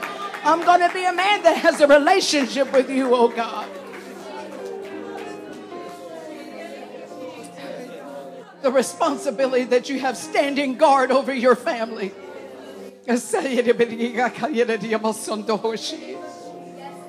Lord, in your name, Jesus. Yes, there's some things going on here that's powerful right now. That's powerful right now. God, show yourself mighty right now. Show yourself mighty. Some of them, God, they've had some real struggles from their boyhood. My. There's been some things from their boyhood, my God. Some things that have been unfair, my Lord, my God. But God, you're able to restore and make it new. You make, my God, yeah, hey, God, you make all things new, oh God. You're able to make all things new. You're able to restore and renew.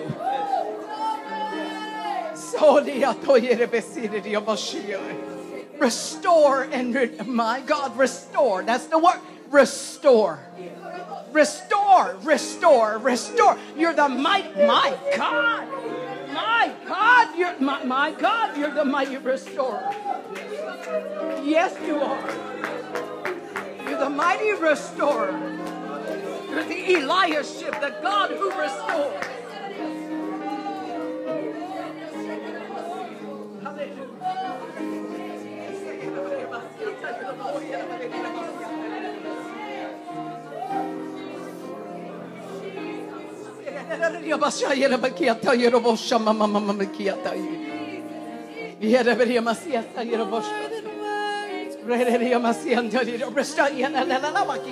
Tonight by your power. Tonight by your power. Tonight by your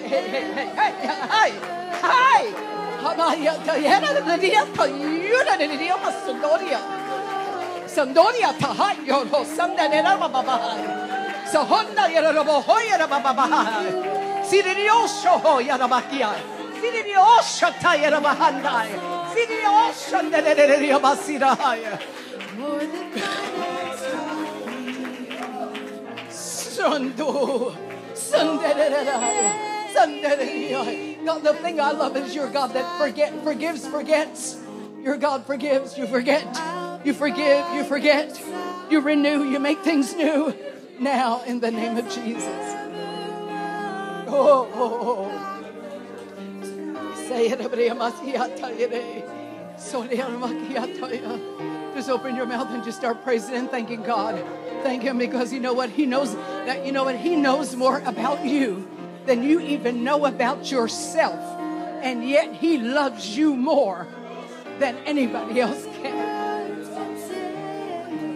You see, that's the thing that's so great about coming to Him, because He knows more than we even know. He knows more than I know about myself. And it's interesting because He loves me the deepest. And that's where it is with you. And you got to believe that. And there's nothing that you could ever do or say or any mistake you've ever made that would cause Him to love any less. In your name, God. In your name. Say that in your Boshoria. Yeah. That's right. Go ahead and thank Him right now. Just go ahead and say, I thank you, God. I thank you that I'm being made new. I'm being made new right now. That there's a newness that's flowing in my life right now, in my body, in my mind, even right now. My Lord, there's a newness. There's a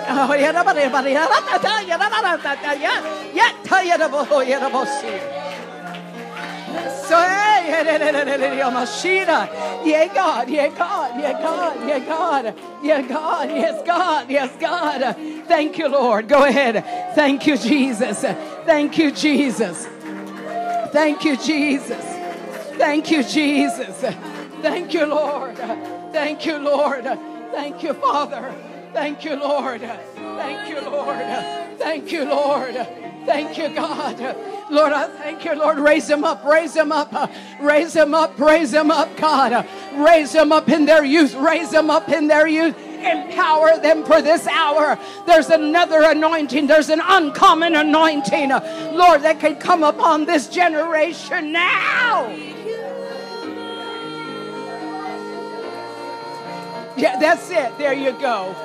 There you go. That's it. That's it. That's it. Woo! Hey, God.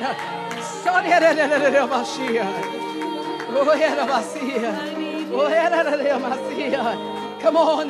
Say, God, I want you to use me in my youth. Use me in my youth. Use me in my youth. Use me in my youth. Hallelujah. Use me in my youth. Hallelujah. Yeah, God. Hallelujah. Hallelujah. Give him the wisdom. Give him the wisdom.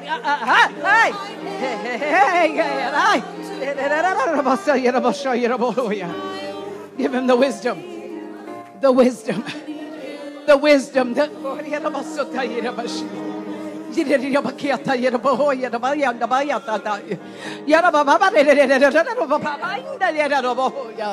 My God, my God. Holy Spirit just keeps praying for you, and he just keeps interceding. He just keeps taking your need directly to God.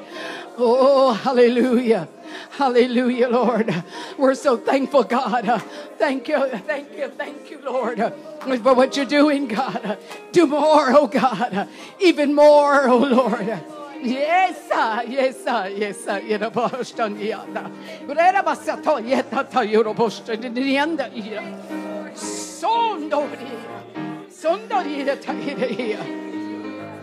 oh God, in your name, Jesus. In your name, Jesus. In your name, Jesus. In your name, God. Lord, take him in. Take him into that place with you, oh Lord. Into that wonderful place with you, God. A place where he's not been with you before. In the name of Jesus. In the name of Jesus. Hallelujah.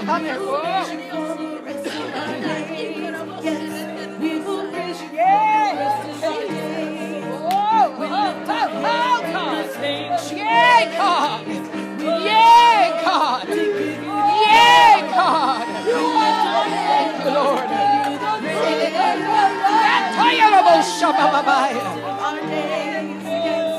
Oh, hallelujah. Yes, Lord. Yes, Lord. Spirit of God, let the Holy Ghost move. Raise your hands and let the Spirit of God move. Raise your hands and praise him. Raise your hands and bless the Lord. Come on. Come on, man. Come on. Come on. Hallelujah. Yay. Hey, hey, hey. Come on. Yay. Come on. Come on. Come on. Praise him. Praise him. Praise him. Praise him. Praise him. Praise him. Praise him.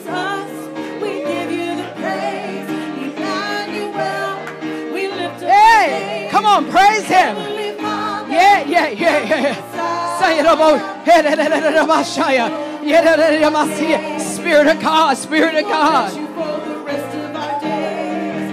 We sing our song in the sanctuary. We sing our song to give you the glory. We sing our song to give you the praise. And we will praise you for the rest of our days. We will praise you for the rest of our days. Jesus, we lift up your praise. Emmanuel, we lift up your name. Hey, Heavenly Father, come in Messiah. And we will praise you for the rest of our days. And we will praise you for the rest of our days. And we will hands in the same. Come on, come on, worship, come on. To give you the glory. We lift our hands to give you the praise. And we will praise you for the rest of our days. And we will praise you for the rest of our days. Come on, Jesus, we lift you the praise. Emmanuel, we lift up your name. Heavenly Father, Coming Messiah, we will praise you for the rest of our days. Yes, we will praise you for the rest of our days. somebody say yes. Come on, right? Yes. We'll praise you for the rest So we sing yes. Yes. Yes, Lord, for the rest of our days. Yes. Come on. Yes, Lord, for the rest of our days. Yes. Yes, Lord, for the rest of our days. Yes. Yes, Lord, for the rest of our days. Come on. Yes.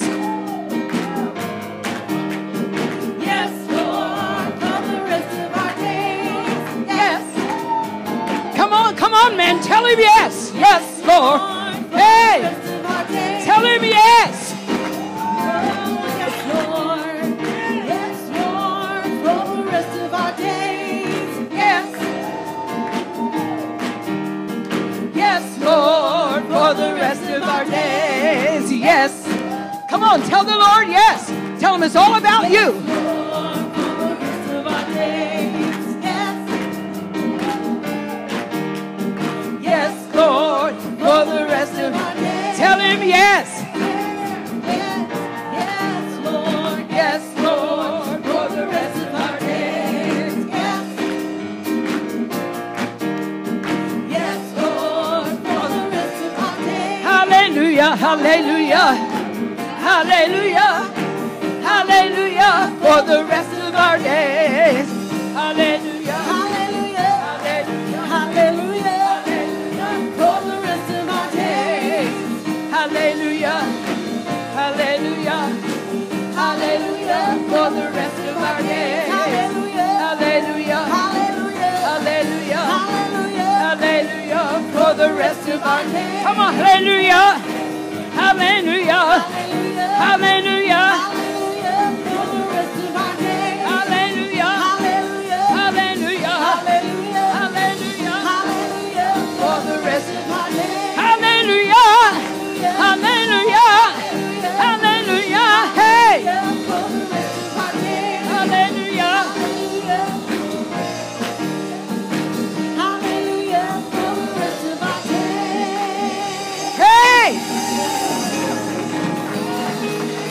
yeah, hey, tell the Lord yes. Says all about you. All about you. Come on, tell him it's all about you. Come on, tell him, women of God, it's all about you. All about you.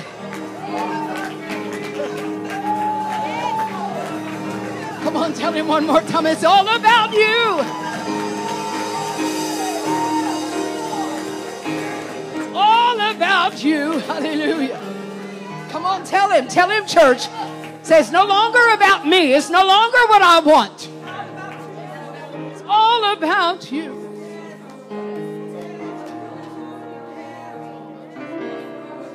Come on. Hallelujah. Yeah, hallelujah.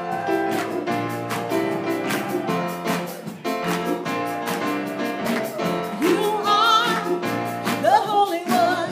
You are the living Word. You are the center of my focus, Jesus. You are the Son of God.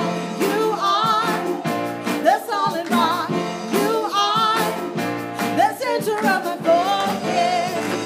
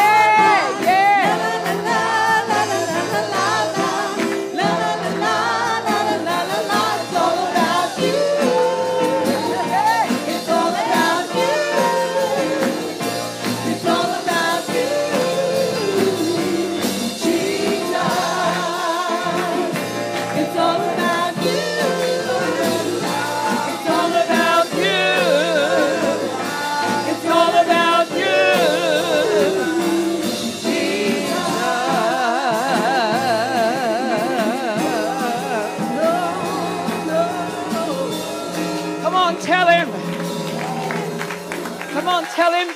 It's about you, God. Come on, we just raise our voices. Say, God, I want to renew my marriage relationship with you tonight. I want to renew my covenant relationship with you tonight. Come on, I want to get rid of all the other things that are hindering us. Come on, I want them removed from my life. I want them to be gone, be gone, be gone, be gone. I want to make it all about you, oh God. It's not about me. It's not about him. Come on, it's about you. Hallelujah, hallelujah. There's nobody like you, Lord. Nobody to compare with you, oh God. I'm sorry that I've made it about other things. I'm sorry that I've made it about other people. I'm sorry that I've made it about myself. Forgive me, Lord. Come on, church. Forgive me, God. Come on. Come on, let's have a time of repentance here. Forgive me. Come on, forgive me. Come on, come on, come on.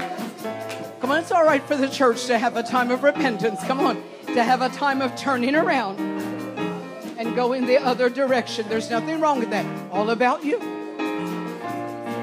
How many of you want that tonight? How many of you really want that now?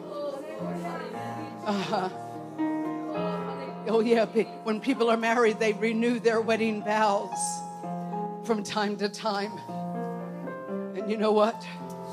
We need to renew that love relationship that we have with God through Jesus Christ, the lover of our souls, the love of our life, the bridegroom, and we are the bride of Christ.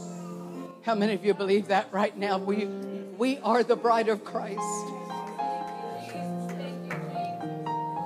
We are that bride, and oh God. You know how you want to please your husband and your wife? God, we want to please you tonight by going after you and thirsting for you afresh and anew. God, for panting after you. I've got to have more of you. I desire you, I long for you tonight. Come on, let's get there. Let's get there right now, every one of us. Let's get there right now. Lord, I long for you. I need you. I want you. I hunger and thirst for you. Oh God. Oh God. Oh. Hallelujah. Come on. God wants to bring us to a place. He wants to bring us into, come on, I'm not going to keep you here much longer, but he wants us to all just come to a place of a spiritual intimacy with him. That's it. Good. This is the air I breathe. Come on.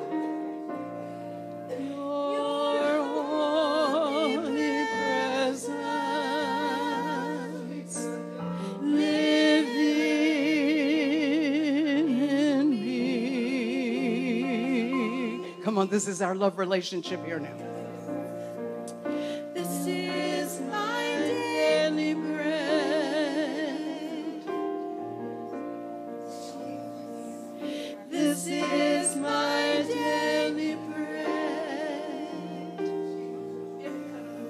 Your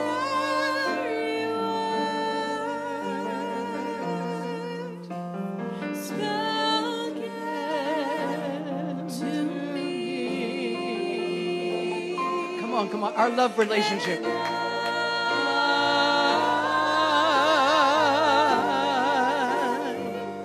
I'm desperate for you.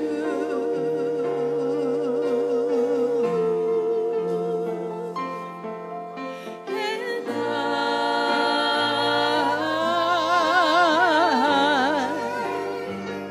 I'm lost without you. Jesus.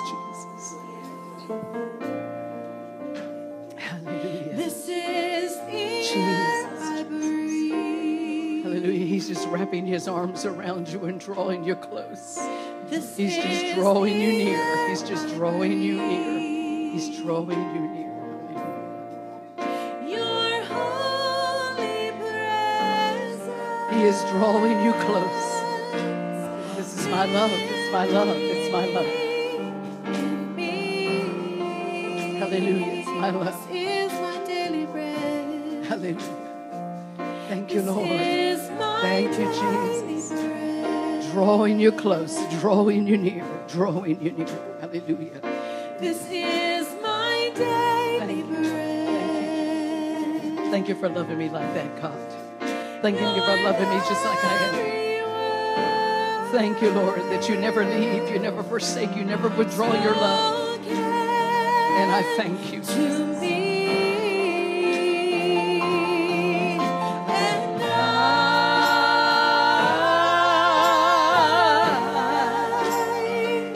I'm desperate for you.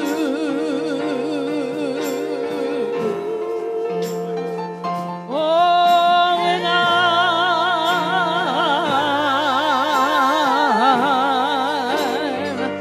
I'm lost without you.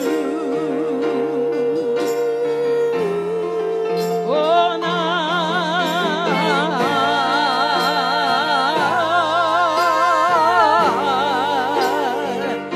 I'm desperate for you.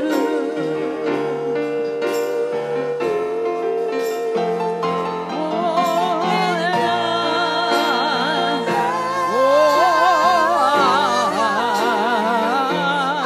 lost without you. Oh God, oh God, oh God. Oh God, I'm desperate. Hallelujah. Hallelujah. I'm desperate for you. Oh yeah, hallelujah. Desperate for you. Yes, yes, yes, yes, hallelujah. Come on, tell him how desperate you are. Come on, let him know. I'm lost without you. Hallelujah. Oh yes, hallelujah. I'm lost before you.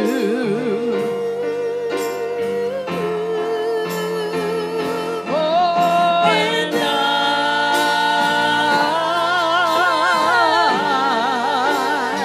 I'm desperate for you. come on, come on. It's about that relationship. I'm so desperate. I'm so desperate. And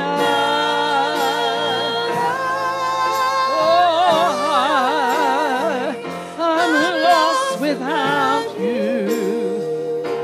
Oh, I'm lost. I'm lost. I'm lost. I'm lost without you. I'm lost. I'm lost. I'm lost. I'm lost. I'm desperate for you. Hallelujah. So lost. Hallelujah. I'm lost without you. Forgive us, oh God. Forgive us when we've ignored you in the midnight hour. Without you. Forgive us when everything else has become so much more important. Forgive us, oh God. Forgive us. Forgive us if I've ignored you. Forgive us. Thank you, Lord. Have mercy, oh God. Have mercy.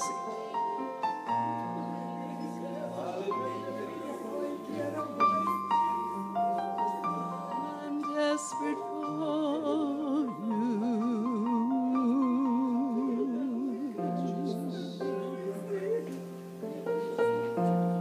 Oh,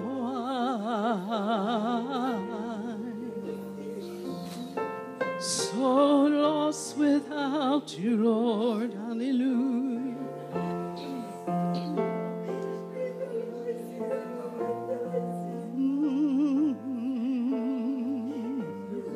Come on, God has arrested us here for a few moments. He's just kind of arrested us in this place right now. To just really come clean with some things. Just to come clean, he's just arrested us for a moment. To just come clean with some things. Thank you, Lord. Thank you, Lord. Thank you, Lord.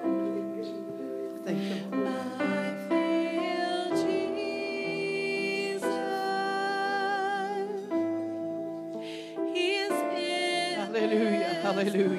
Hallelujah. Thank you, Lord. Thank you, Lord.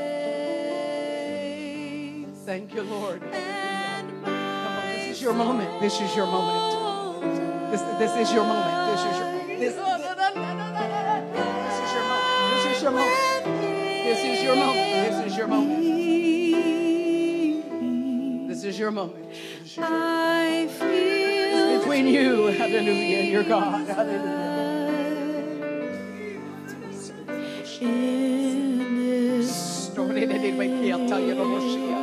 This is your time. It's your moment. It's your moment with him. Hallelujah. I feel Jesus. Thank you, Lord. Thank you, Lord. I feel Jesus. Hallelujah. Just keep spreading the love. Keep spreading I that love. feel Just keep spreading. Jesus. Just keep spreading the love within you. In this place,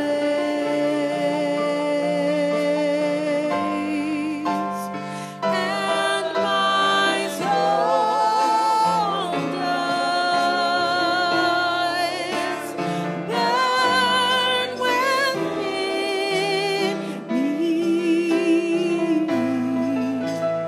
I feel Jesus.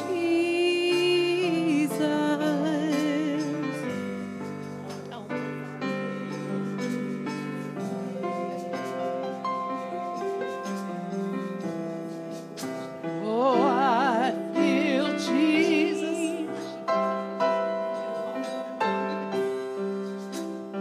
I feel Jesus.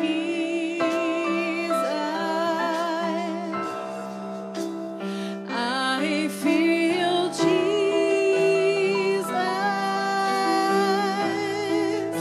He is in this place,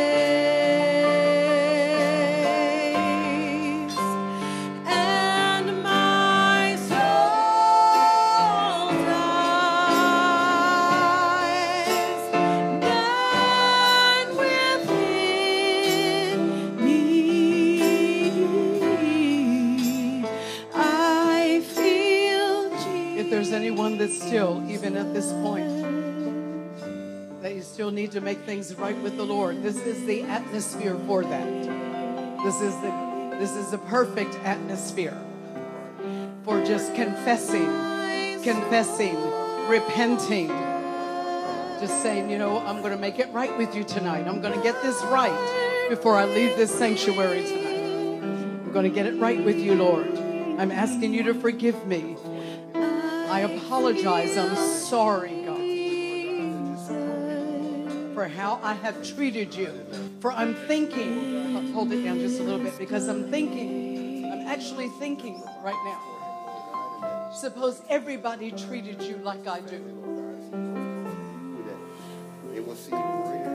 Suppose everybody treated you just like I do. What would it be like? What would the church be like?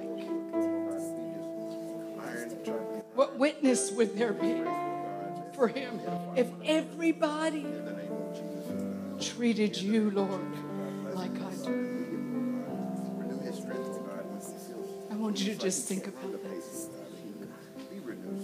What would it be?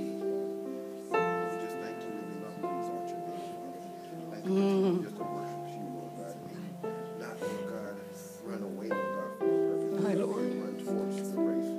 And this is a time when you can just slip your hand up and say, you know what? I just want you to pray with me, because I really want to make it right before I leave from here with God. I want to make sure everything is under the blood. I want to make sure that I've renewed my relationship with the Lord before I leave. And if there's someone here that has never accepted Jesus, if there's someone here tonight, you see, I don't know all of you, and I would hope that all of you know him personally as your Savior and Lord. But if there's someone here tonight and you don't know him as your Savior and Lord, if you've not confessed your sins, if you've not believed in your heart in the Lord Jesus and that God raised him from the dead, the Bible says you shall be saved. If you have not done that, this is a perfect time for that. Is there anyone here that would slip your hand up and say, I'm not saved?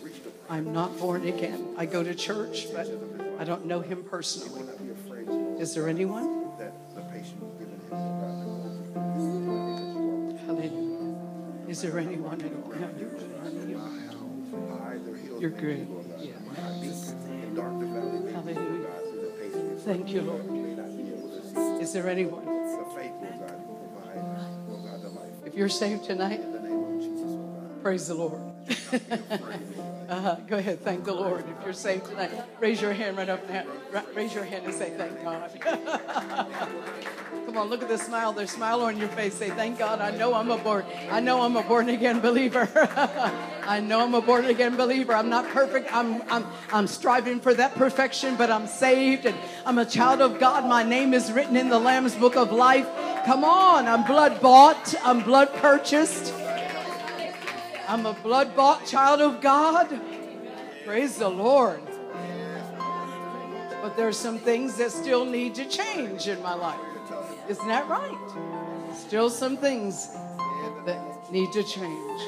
Amen. Praise God. Somebody just say, thank you, Jesus. Would you say, thank God for Jesus? Thank you for giving your life. Thank you for giving your life. Hallelujah.